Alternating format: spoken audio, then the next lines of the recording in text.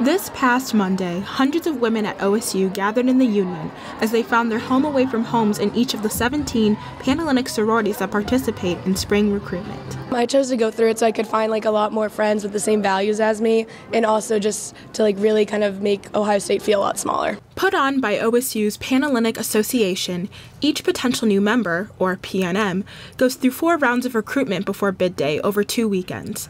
The rounds consist of a Meet the Chapters introductory round, sisterhood and philanthropy themed rounds, and preference round, where both PNMs and sororities make their final membership decisions. I was definitely very nervous in the beginning of each round whenever the list would come out, but it always ended up working out. So.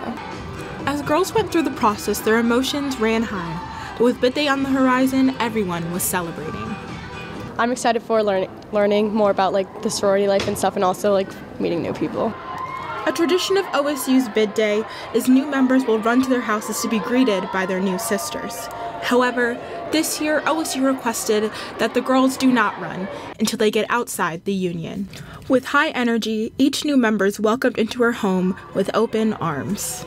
For Lantern TV, Ruby Leftwich.